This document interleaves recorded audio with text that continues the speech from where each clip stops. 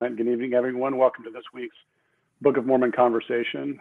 My name is Chris Eastland. I'm a board member of the Widtsoe Foundation, and we're pleased to be partnering with the Neal A. Maxwell Institute to sponsor these weekly discussions with each of the authors in the series of essays entitled The Book of Mormon, Brief Theological Introductions. Our special guest tonight is Dr. David F. Holland, who wrote a thought-provoking volume covering the concluding chapters of the Book of Mormon, specifically the Book of Moroni. And since this book is still in pre-publication, I'm one of the lucky few who've had the opportunity to read an advanced copy, and I'm very much looking forward to our discussion with David this evening and giving all of you a sneak preview of the insightful things that he covers in the book. Dr. Holland is the John Bartlett Professor of New England Church History at Harvard Divinity School and the Director of Graduate Studies in Religion at Harvard University. He's the author of Sacred Borders, Continuing Revelation and Canonical Restraint in Early America, which was published by the Oxford University Press. For those of you who are not as familiar, the John A. Widtsoe Foundation is dedicated to providing Latter-day Saint scholars a forum and resources to produce world-class, academically rigorous, and innovative scholarship on issues of significance to both Latter-day Saints and the global religious community, and also to creating stronger cooperative relationships between members of diverse faith traditions while advancing the cause of gospel-centered principles. David and I are looking forward to our conversation, and we invite each of you to respectfully participate in the discussion via the chat feature, which you'll find on the right-hand side of your screen. If you have a question that you'd like to ask, please use the Ask a Question feature at the bottom of the screen. You can also vote for your favorite questions that have been asked already. We'll do our best to answer as many audience questions as we can during the second half of the discussion. Additionally, the session will be recorded and will be available to view later this week. So with that, we'll go ahead and jump in. And David, thank you for being with us tonight. I appreciate you first taking the time and effort to write this volume, to give it the thought that it requires. It's meaty material, even though it's relatively short in terms of total volume. There's a lot to think about. And I'm hoping that maybe we can start by having you put Moroni's circumstances into context for us. He lived in a period of real uncertainty personally. What lessons can we take from Moroni's lived experience, in particular, the changes that we observe sort of from his beginning writing, where he seems sort of despondent, until the end of his writings, where he seems much more triumphant, and as we strive to live lives of faith in a time of uncertainty ourselves? Thank you. I think Moroni's personal context is really quite critical for understanding the content of his book. Moroni is the product of trauma. There's really only one other Book of Mormon author who I think compares to him in that regard, and that is Jacob.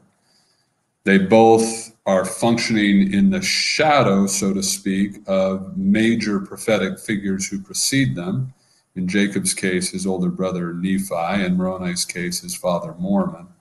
And they're both handed this remarkable responsibility to carry on with a cause that has been begun by their predecessor. I think that combination of trauma and the weighty responsibility inherited from those who came before them lends both of those prophets a degree of personal insecurity that comes through in their writing.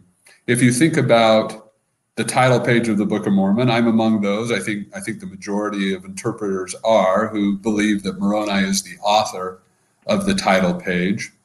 He begins by talking about the gifts of God, that this book is provided by the gifts of God and that it will be interpreted by the gifts of God. And then at the end he says, and please don't condemn it because the human authors may not have been perfect. That same message appears at the end of the Book of Mormon. That is the internal Book of Mormon, his father's book, which Moroni concludes. He says the same thing. He talks in Mormon 9 about the gifts of God and the imperfections of human authors. He says the same thing at the end of Ether when he concludes the Book of Ether in Ether 12. In verse 8, he talks about the gifts of God, and then famously in verse 27, he talks about weakness and imperfection and the fact that God has these compensatory blessings and gifts that will help make up for that. It's one of the kind of remarkable authorial signatures in the Book of Mormon that everywhere Moroni appears, this combination appears.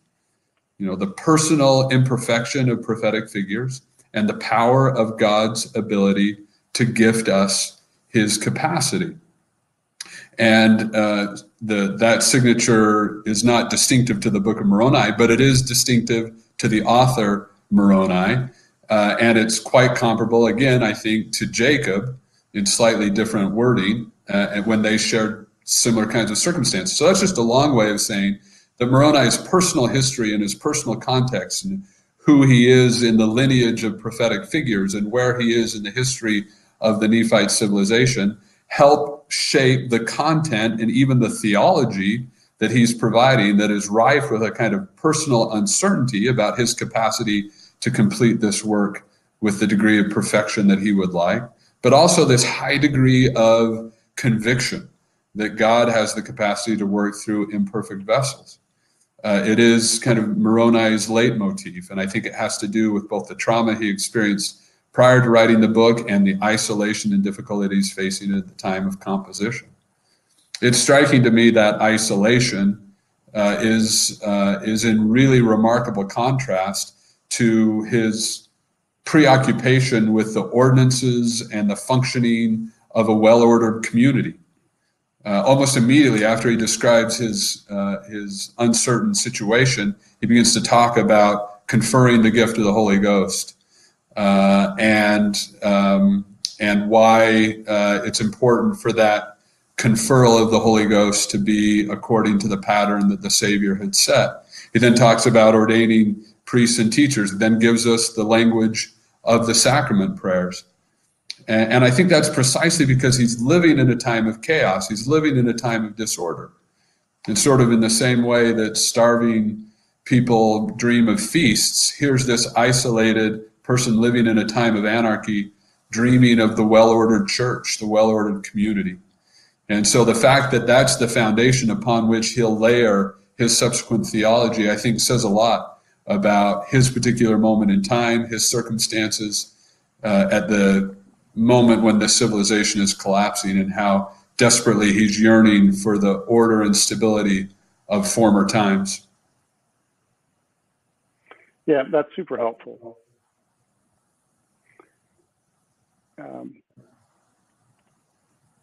You mentioned that there are a variety of gifts that Moroni talks about. That's one of the themes that runs through your volume. I think there's another theme, which is the various relationships that Moroni has with different individuals or groups of individuals that he doesn't experience in the first person, right? There's the relationship with his father from whom he's now been separated. There's the relationship with the Lamanites that he's trying to avoid. There's his relationship with the future disciples of Christ that he sees but doesn't know personally. Help us understand how these relationships inform the content and the structure of Moroni's book, because there are lots of different pieces that he pulls together that are sort of based on these relationships and how they interplay with the different gifts that God gives. Thank you. Moroni, notwithstanding his actual physical isolation, continually conceives of himself as part of various communities. As you've noted, the book is addressed to Lamanites. It's one of the often overlooked facts of the Book of Moroni, that he says, I'm writing this for the Lamanites. It's a pretty remarkable moment in the book where Moroni is literally on the run from the very people to whom he's addressing this volume. It's one of those sort of paradoxical moments of complexity that makes the book so rich. And I think it's a testament to Moroni's conviction that the gifts of God do ultimately prevail, though their timing may not match our own impatience. Moroni is saying at some point, he says in the opening chapter, this will work at some point. I believe this is going to work eventually. Right now, I may be on the run, roving death squads, but eventually this testimony is going to find its audience. It is going to find its audience among the Lamanite people, his kin. He clearly sees them as his brethren, and he wants those familial bonds to be restored, well aware that they're not going to be restored in his lifetime, but that maybe this testimony might live on to forge the connection that had been broken by Nephite atrocity and brutality. So here he is, a figure who is that the Lamanites have no reason to trust, this Nephite figure. They have no interest in the message because it's associated with the brutalities and injustices that his father describes in what we have as Moroni 9. And yet he's got all of this hope that that relationship will be healed, that this fissure among Lehi's family is not forever, but that the promise of eternity is that there will be a rapprochement, there will be a reconnection. And he's writing with that end in mind. So he's part of that community, he's part of that family of Lehi, and he's determined to live that truth, even though in his own lifetime he knows it will not come to fruition. He's also writing, he sometimes writes in the first person plural, we. He uses the kind of plural pronoun, we and us, to describe the other authors of the Book of Mormon. So he sees himself as part of this community of testifiers. Even though he's as isolated as a person can be, he's projected or constructed this community of fellow authors with whom he's traveling. And so I think that's part of what accounts for his sort of repeated apologies for his own imperfection, is he feels the weight of those communal expectations, that I think he knows he'll be the culminating author of this record, and he feels a sense of obligation to the other members of that authorial community. And that drives him to a certain kind of approach to his book, one that makes a lot of room for the words of other people. Most of the words in this book are from other people. They're not from Moroni, which I think is pretty quickly moves into, yeah. I think that's very much in keeping with his personality. If you note, when he first shows up to talk to Joseph Smith, he shows up and starts quoting a bunch of other prophets. So both in his mortal life and posthumously, again, this consistency that we see every time he pops up in the Book of Mormon, we see this personality quirk. But again, when he pops up in the early days of the Restoration, we see the same personality quirk. So he shares, what Jesus says to the disciples, what the disciples say when ordaining teachers and priests, what the priests say when they're praying over the emblems of the sacrament, what his father says in the sermon on faith, hope, and charity, what his father writes in a letter about infant baptism, and then what he writes in a description of the destruction of Nephite civilization. Most of the book is Moroni gathering the words from others with whom he feels this sense of shared connection. And this kind of deference that Moroni exemplifies to provide us with other people's words, I think suggests his kind of communitarian impulse. This is not Moroni's show. He's not seeking the spotlight here in conclusion. He's still gathering. He's still bringing a kind of cohering force to these disparate materials. And that's the role that I think he conceives of for himself, because he's communally minded. Yeah. And you noted that he jumps pretty quickly to a discussion about the specific wording in the ordinances that were instituted by Christ, but that really we didn't get direct insight into from the other words of Mormon earlier in the Book of Mormon. And that there's this connection that he draws and that you draw from the description of these ordinances, particularly of the sacrament, and the regular performance of that ordinance to the process of becoming, something that he probably didn't have the opportunity to do, to partake of the sacrament on a regular basis, and yet he looks forward to our time to see when that would be possible and would be necessary. Talk a little bit about that relationship between the weekly or the repetitive performance and how that impacts us as individuals. Thank you. There was a great deal of debate early in the history of the church about how frequently we should observe the sacrament. We've come to accept it as a weekly occurrence, but the early saints didn't always understand it that way.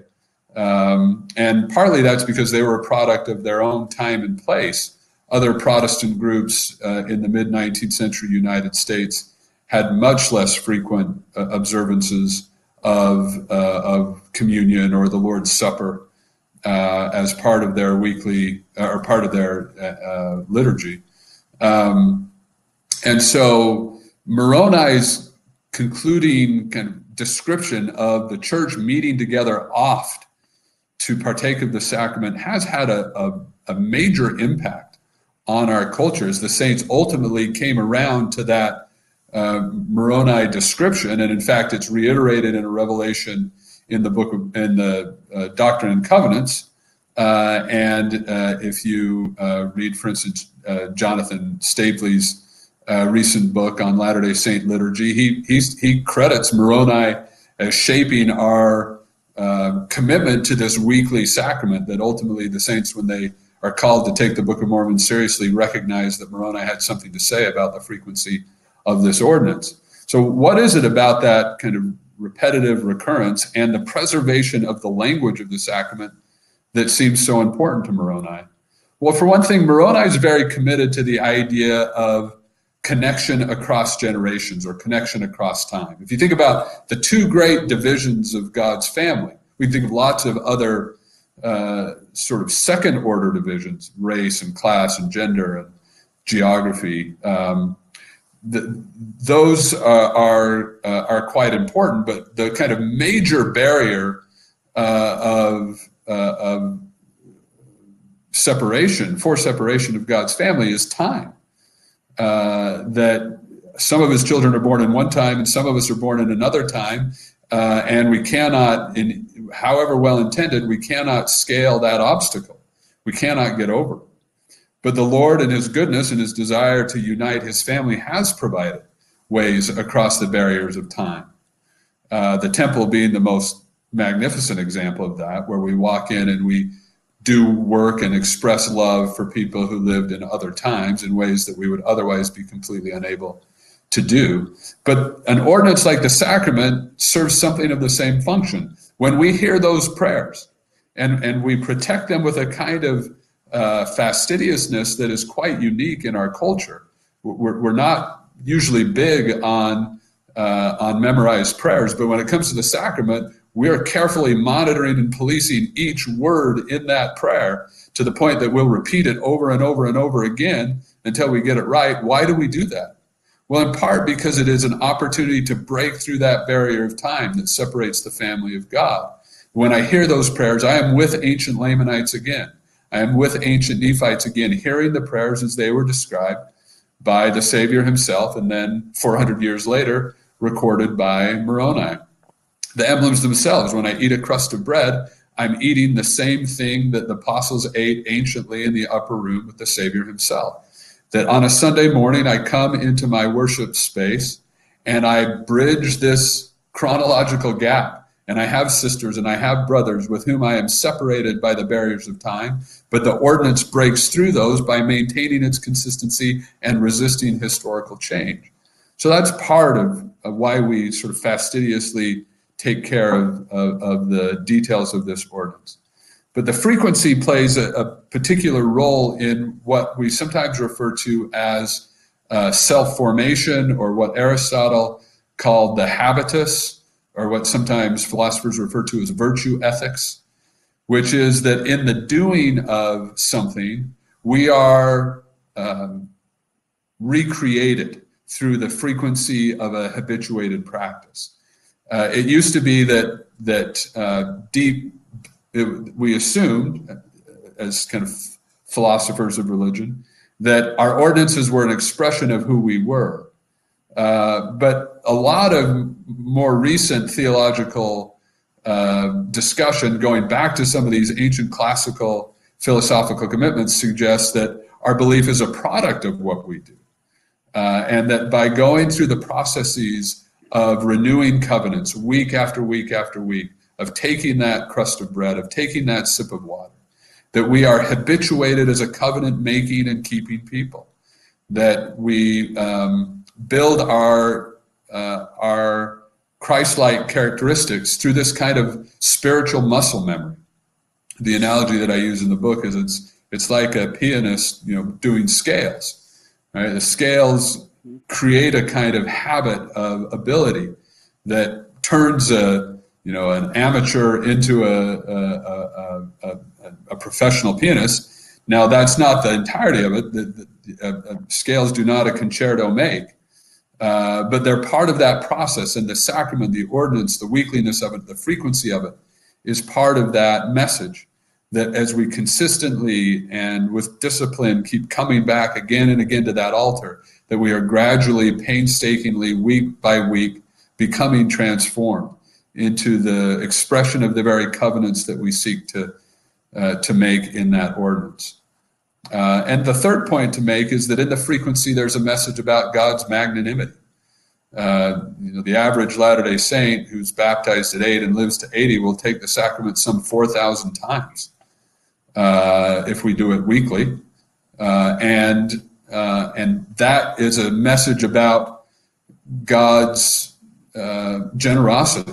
If we think about that promise of renewal and that promise of forgiveness, that 4,000 times over the course of our life we get to go through that process, that in the frequency we learn something about the character of God, that he'll come back for us again and again and again. So breaking through time, the process of the creation of a covenant-keeping character through the repetitive disciplining of the ordinance, and this message about God's largesse, his generosity, and allowing us to come to that altar despite our imperfection week after week after week.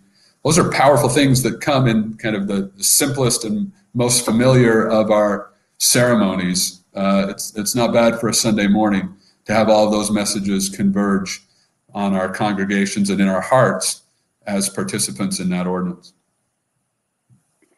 So that brings us to chapter 7. Let's jump in there. And in some ways, this is a culmination of the very qualities that you talk about needing to develop, where the sacrament and the process and the performance week after week, hopefully, brings us to these characteristics of faith, hope, and charity. And one of the things that struck me is that you note that this noun, the concept of charity, over the course of chapter 7, is described in conjunction with a progressive series of action words, of verbs, that really imply sort of an upward trajectory in how we understand and ultimately obtain the kind of charitable love that Moroni and his father Mormon are asking us or inviting us to interact with. Talk a little bit about those action verbs and how they develop this concept of charity and what it means for us. Thank you. I do think there's a sort of sequencing to Moroni's development here. He begins with the ordinances in chapters 2, 3, 4, 5, and at the very beginning of chapter 6. And once the kind of foundation of the ordinances is established, then he builds a community on top of that. The remainder of chapter 6 is about the community that coalesces around these rituals. And then that community becomes the context in which his father, Mormon, provides this sermon.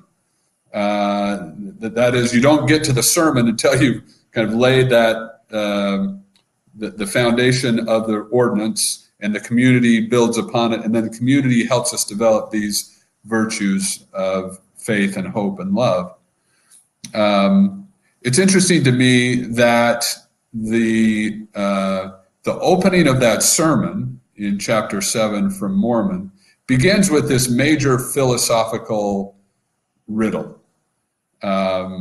Mormon talks about how a filthy fountain cannot produce good water, a good fountain cannot produce filthy water.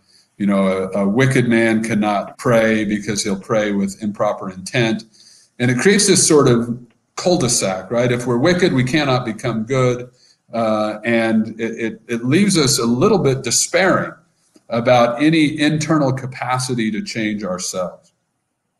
Well, it just so happens that midway through that chapter, after Mormons established this problem that what we might philosophically call a kind of determinism, that we're sort of stuck in our own character, he then starts talking about miracles. How miracles are the key to everything that God has in store for us, and that we have to believe in miracles if we're going to really believe in Jesus. And it's a little bit inexplicable why suddenly in this discussion about kind of hearts that need to change, we suddenly get this discourse on miracles, except that I think what Mormon's talking about is that we all rely on a miracle to transform us. That the pure love of Christ, if it is our kind of prerequisite of exaltation, that we have that kind of love within our hearts, that's not something that we can do for ourselves. However much I appreciate the transformative power of the sacrament, no matter how many crusts of bread and sips of water I take, that's not going to quite get me from where I am to the pure love of Christ. That is my capacity to love like he loves. It requires an atoning miracle in between here and there. And that miracle rests on faith, and it rests on hope. Faith being, I think, in Mormon's description, I think across the Book of Mormon, faith being in the characteristics of God, that is, that God is good, and hope being that those characteristics apply to me personally, that is, that he'll be good to me. And then charity is this experience of having him be good through us. And it begins by being the recipients of that love. So first he says we've got to have it. And I think partly that is meant to suggest that we've got to receive it. I'm just going to open here so that I'm quoting this correctly to Moroni 7 when we think about these verbs that you've referenced. Moroni says, that if he have not charity, he is nothing. Wherefore he must needs have charity. Now, it begins with this idea that we've got to have it somehow, which I think suggests we've got to get it from somewhere, which I believe is a suggestion that the pure love of Christ begins with Christ. It begins with the conferral of it upon us. And he wants us to possess it. He wants us to hold on to it. And then in 46, we don't just have it, we cleave unto it. That is, once it's been given to us, we hold on to it, the perseverance of the saints, that we're going to cleave and connect to it, which is a stronger verb, I think, than merely having. It is a kind of merging, that we are becoming kind of sealed to it. And then he says that if we are true followers of Christ, that is, I think, if we live those first two principles, which is to have it and to cleave to it, we will then be filled with it. And that is the kind of final step of this progression. Because when we are filled with it, it says, then we shall become the sons of God, that when he shall appear, we shall be like him, for we shall see him as he is. So we receive it from him. We spend our lives trying to cleave unto it, hold on to it, live it, in the exercise of our own miraculously endowed agency. And through those two steps, we become filled with it, which means it's become part of us. We are ourselves now vessels of that love in a way that doesn't just transform us, but can be an actual source of that love into the lives of others. This is always the sort of dilemma about, what does it mean to have the pure love of Christ? Is it something that he gives us, or is it something that we're supposed to express to others? And I think the lesson of Moroni 7 is that it's both. That when we get to that place that we're filled with it, we are both the recipients of it and the conduits of it. And that's the ultimate stage of our relationship to it. And that's when we can see him as he is, because we have become like him through that encounter with love. So you see that kind of progression of the verbs, which I think get stronger and stronger: have, cleave, be filled with.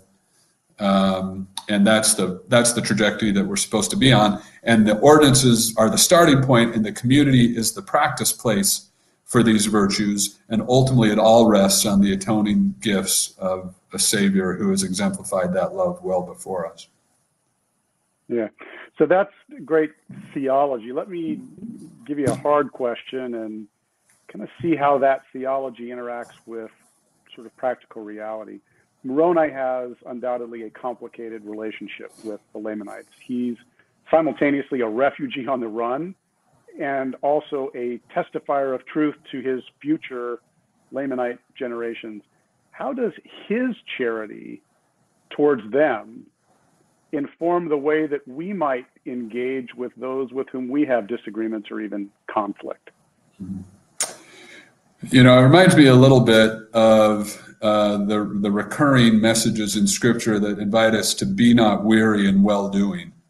I've always sort of been bothered by those passages, because it feels like an indictment because I feel weary quite frequently in well-doing, and weary in a lot of other things too. I've grown convinced, however, that the charge to be not weary in well-doing means don't give up. Don't stop trying. It doesn't mean that in any particular case that your charity might feel weak, but that you're going to keep coming back again and again and again. It is in some ways comparable to that discussion that we just had about the sacrament, right? You come back to that altar, you come back, you come back. It's why I tell my children we go to church every Sunday morning, however much they may hear the same things and however much they may do the same things, that we're going to come back and try again. And we're going to come back and try again. And I think charity functions the same way. And here you have Moroni, who's worked on this problem, who's been in this sort of existential battle with his Lamanite kin. And yet here he is at the very end of his life with literally his last expression in mortality. He's still trying. He's still reaching out. Now, I wouldn't suggest that Moroni is the perfect embodiment of charity.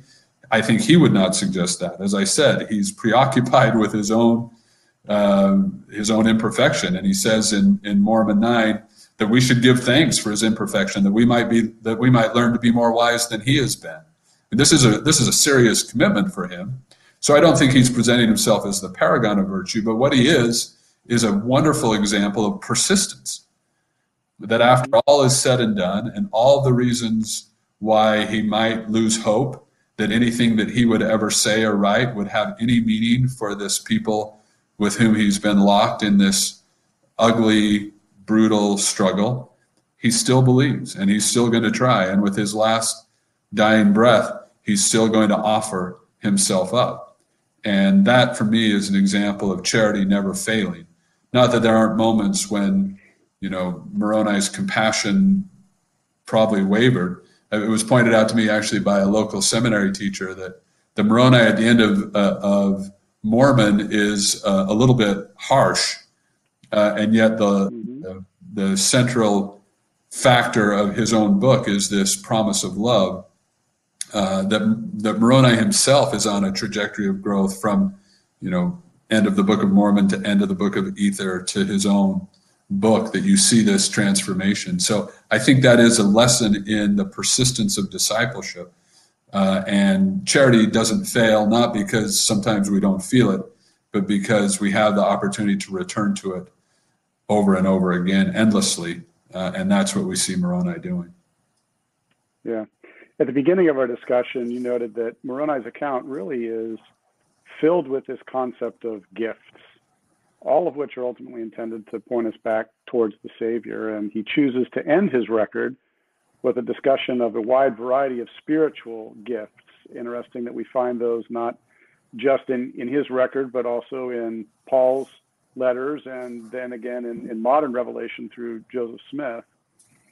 And he suggested it's our responsibility to both recognize from whence they come and also to accept the universality of these gifts throughout time. Of course, he most famously invites us to seek the gift of testimony, particularly the truthfulness of the record at the beginning of chapter 10. But what are some of the other important invitations to enjoy spiritual gifts that Moroni asks us to consider throughout his writing? He says here, I'm in chapter 10, his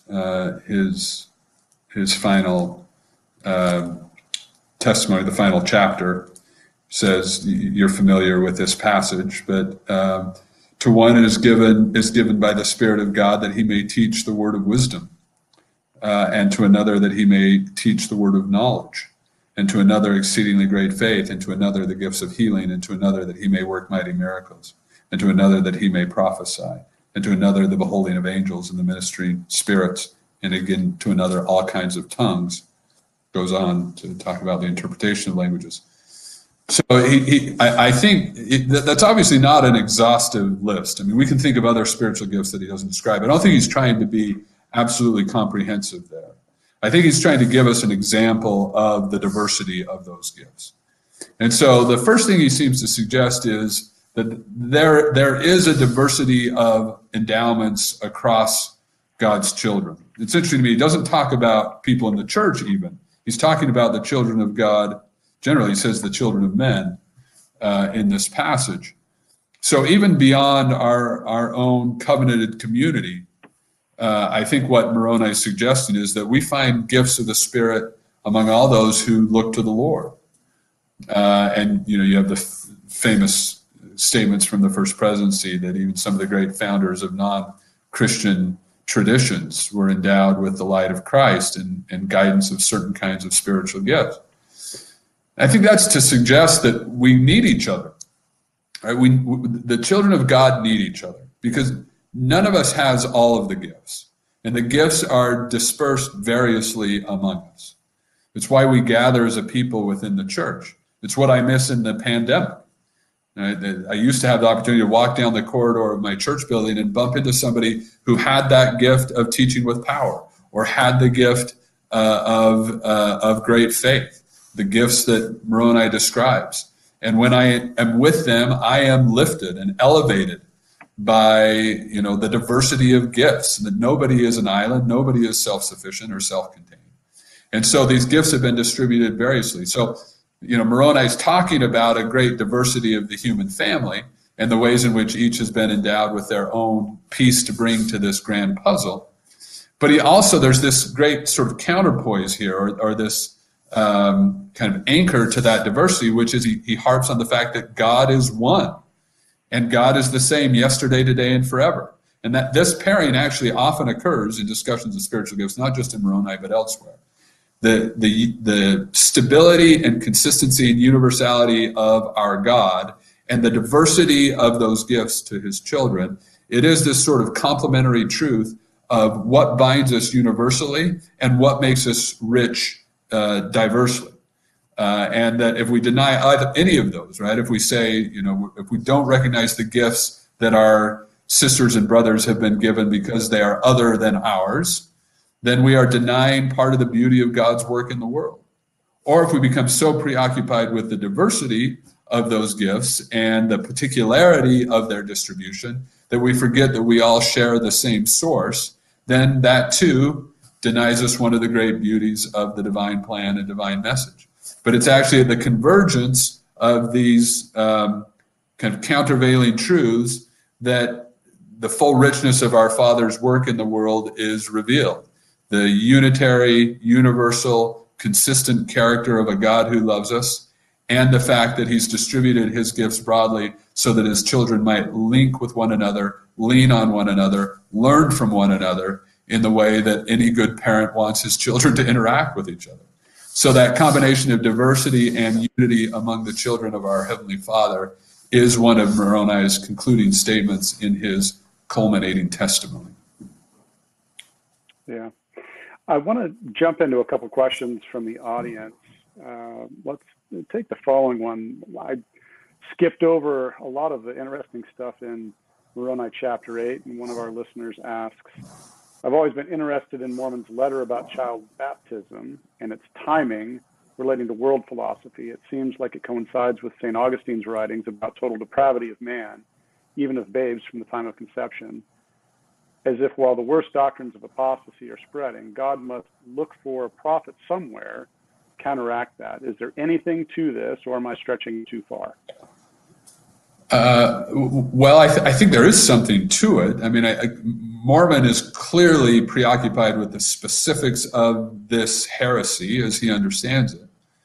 And he's frustrated that within his own community, he sees this idea developing, and he worries about what it means about the character of God. I mean, remember that this whole theology that the Book of Moroni is developing depends on the character of God as a loving, just being.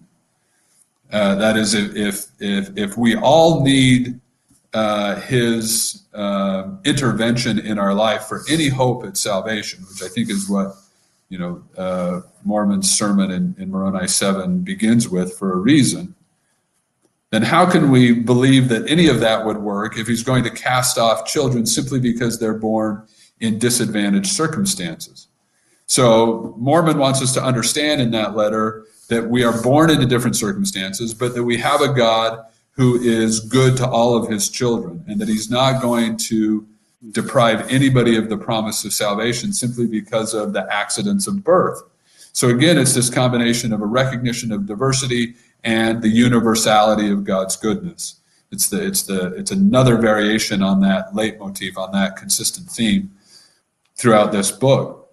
So I do think that there's something about the particularity of that issue that really animates Mormon, and undoubtedly, in God's wisdom, he understands that there are going to be lots of elements of Christian doctrine that are going to run counter to that message, and therefore there needs to be this kind of countervailing force in Mormon's testimony. I have the sort of, maybe it's an idiosyncratic interpretation here, but I have this sense that partly why Moroni, now this is different from why Mormon writes that letter, but why does Moroni include that letter? I mean, of all the things that Moroni could have included, why this screed against infant baptism? Well, I have this theory that it's a kind of warning against extremes, generally, not just the issue of infant baptism, but if you read in that chapter, the kind of culminating, concluding message of is don't rest too securely in dead works. That if you think baptism is the only thing that saves, and the absence of it is going to be a guarantee of damnation, then that's too much. You're putting too much emphasis on dead works, and that's almost as if Moroni is saying, "Okay, I laid the foundation with these ordinances. I talked about the importance of the rituals, right? That they become the foundation around which the community of Christ has to coalesce, and that then becomes the foundation upon which these virtues of faith, hope, and charity are developed. So they're important, but don't overestimate their sufficiency. Don't believe that the ordinances in and of themselves are the key to salvation." And that seems to me kind of the overarching commitment of Moroni 8, and why Moroni included this particular letter from his father, because it's a nice corrective to this emphasis on the ordinances that we've seen previously, to say, yes, they're important, but don't take that too far.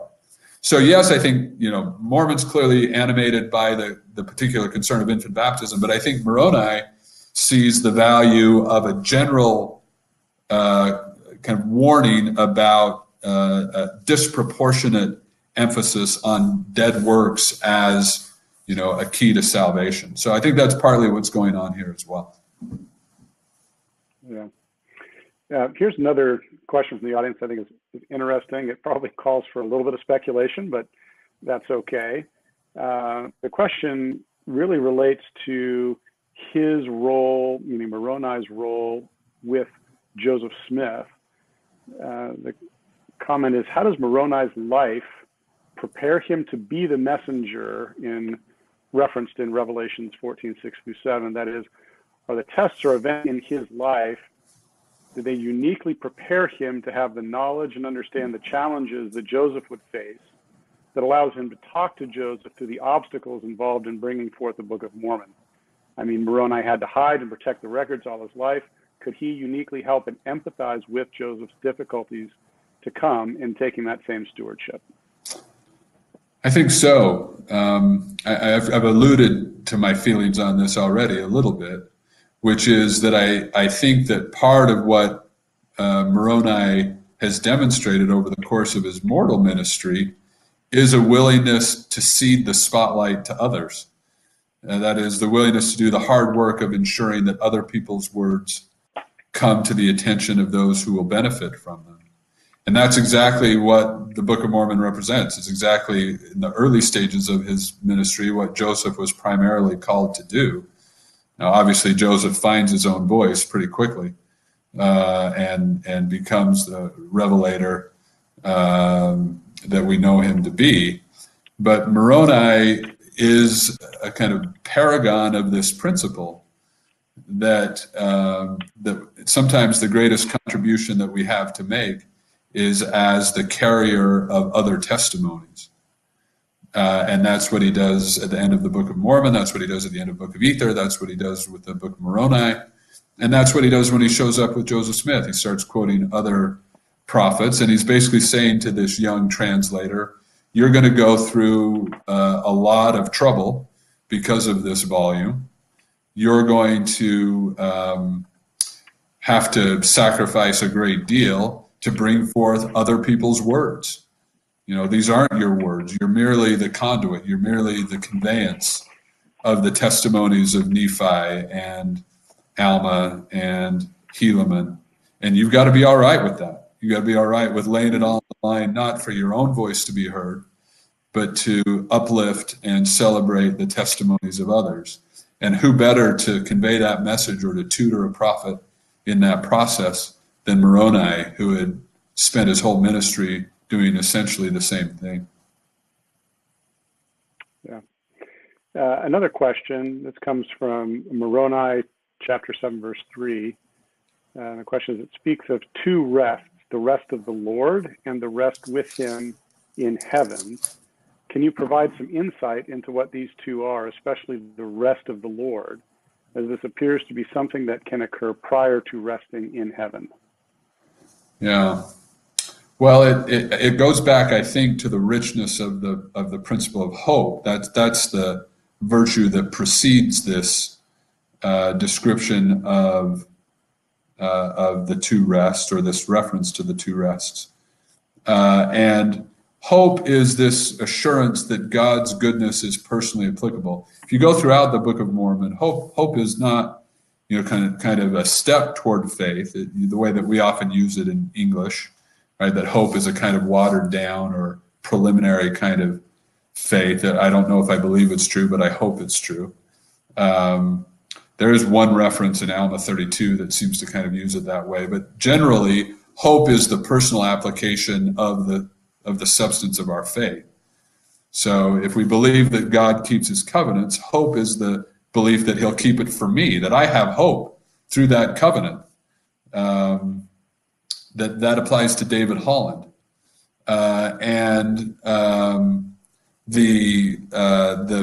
The rest here is the assurance that comes with that kind of hope, right? That when I have that hope, I have a kind of rest to my soul. My soul is otherwise somewhat restless.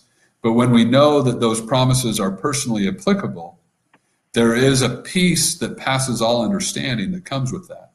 I think that's that preliminary rest, that hope provides the rest in the here and now, precisely because we have hope of the ultimate rest in the hereafter.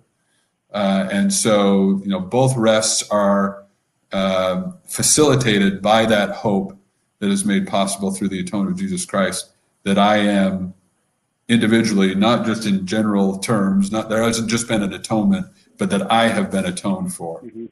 And that's where the rest is ultimately found, both here and hereafter. Yeah. Another question that probably is a little bit of speculation, but the question is there a pattern that the Lord seems to be using of father and son historians or father and son prophets? There's a fair bit of that going on throughout the Book of Mormon, and obviously we see that with Mormon and Moroni. So the question is, what is your feeling on the pattern of fathers successfully teaching their sons, and why is this so prevalent in establishing truth? Well, again, one of the challenges with the Book of Mormon is that it's, we don't get other kinds of relationships. It's a pretty patriarchal book, and plates pass from father to son, and I'm sure that's not the whole history. I'm sure we have other kinds of familial relationships, mothers to daughters, and daughters to sisters, and things that in a patriarchal time and place don't get included here. So I don't know that I would say that there's anything unique about the father to son relationship. I do think that there's something powerful about familial connection. I've been struck by this study that Emory University did a number of years ago on the resiliency of adolescence, and this is a perfectly secular study, it didn't have anything to do with the church, but the researchers identified a connection of intergenerational identity. That is, the idea that an adolescent knows that they have a place in an intergenerational story, a sense of their own family history, as critical to their psychological resilience, which obviously has particular meaning for Latter-day Saints. But I think what we see here, whether it's Jacob to Enos, which is a relationship of particular meaning to me, or Mormon to Moroni, this sense that children grow up knowing that they're part of something bigger than themselves, knowing that they're a link in a chain that began before them and will continue after them. And so I don't know that it's anything in the particularity of father to son conveyance, but something in this commitment to making sure that children know that they are part of something that transcends themselves. That might seem counterintuitive or paradoxical, but that is the source of real identity. That is the source of real empowerment, is if you know that you are part of something that began before you and will continue after you, and that you have a role to play in its perpetuation. And so I think we see that. It happens to be father to son relationships here, but I think the larger principle is much larger than that. Yeah. But we touched earlier on the gifts of the Spirit in Moroni chapter 10. There are a couple questions that it seems want to dig into that a little bit deeper and reference the fact that it's an intertextual quote to other of what we today call the standard works. So the question is, considering your background and research, how do you approach and what do you have to teach about spiritual gifts in your book? And then the follow-up question, does it coincide with what you teach as a lay leader, and in what ways does it differ? Well, I think that this will sound very simplistic, but it is, for me, the most important part of Moroni's testimony and Mormon's testimony, which is simply that they exist, that those spiritual gifts are real. And I do believe in that. I mean, I've seen them manifest in some pretty remarkable ways in my life. And I believe in their continuation. So, if we go back to Moroni 7, and, Mormons saying, if you don't believe in these miracles, you're in pretty rough shape, because without these, this is the easy stuff. Right? It used to be, I guess there's a sense in which, it's easy to say you believe in the atonement of Jesus Christ, but it's a little bit harder to say that you believe in the speaking of tongues. And Mormons saying, speaking in tongues is small change, right? That's the simple stuff. If you can't believe in that, how are you ever going to believe in the atonement of Jesus Christ? And so, as if, the atonement is the easy thing to swallow, and the gifts of prophecy are harder. In fact, faith in one is sort of, in some ways, indispensable in faith in the bigger thing, right? Once you believe Christ can forgive your sins, the moving of mountains is a relatively simple proposition. So we have to believe that it is here, that they are present, that they are possible, that God is a giver of gifts, that they are diversely distributed, and that they will manifest themselves in ways and among people that we might not expect. That in that belief, there is a whole wealth of theology that is critical to everything else that we believe. And so that's what I teach as a lay leader. I serve as the president of now a newly formed stake, the Worcester, Massachusetts stake. And I hope that I am cultivating faith in a God of gifts and the spiritual gifts that are described in just about every book of our standard works. When they're repeated across volumes, that should be a pretty strong message to us of their centrality and the importance of our conviction in them. Well, in the last couple minutes that we have, let me ask one final question for you. You've probably spent more time over the last year thinking about and studying Moroni than most of us have in a lifetime. But I'm curious, what surprised you most as you really dug into this and learned about Moroni and understood, from a different perspective, his story, his message? What were you most surprised by? I think the thing that I've come to appreciate most about Moroni that I don't know that I fully appreciated before, and in that sense, a bit of a surprise, is his meekness, his humility. He doesn't always come off as a particularly meek figure. At the very end of the book, he prophesies his own exaltation, that he's rising triumphantly to meet us in the air, to hold us accountable before the bar of God. That's a pretty bold declaration. And that's kind of the Moroni that I always had in the back of my mind, or the Moroni of the Freeburg paintings, that looks, like a bodybuilder. But the Moroni that I find here, having lived with him for a while now, is somebody who understands the power of true humility. This recurring recognition of his own inadequacy, this sense of existential dependence on the Lord for everything, that his very existence is a gift, that the air he breathes is a gift, none of them the creation of his own capacity, but all of them conferred upon him, an unworthy servant, by a magnanimous God. And this idea that he's well aware of this gap that we all live with between who we are and who we hope to be. We all live with that gap. It is the one universal truth of human existence.